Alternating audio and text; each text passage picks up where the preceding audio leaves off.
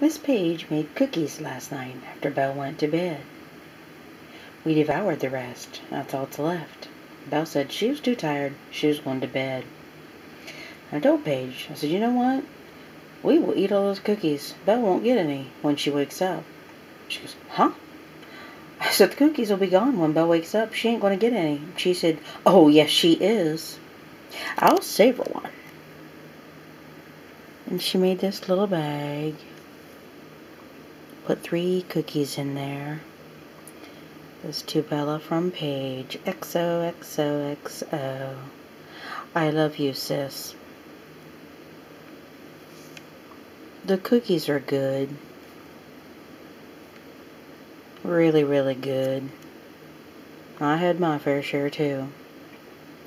The note is beyond precious. The little heart that did this. She's just one of the best little women in the world. So proud of her, so filled with love. She has such a generous, loving, thoughtful spirit. She's just beautiful and as close to perfect as we humans can get. Love her so much. Love you, Miss Pagey. I'm so proud of you.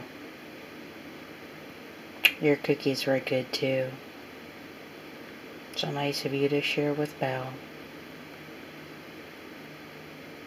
Love you. And praise God from whom all blessings flow.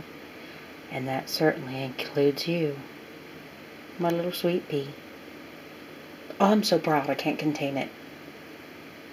I need to end the video, but I'm still saying more words. But yet I don't have the words to tell you what you mean to me. So, so, so proud of you. You're so amazing, so wonderful, so loving. Such a big heart. Such a good woman.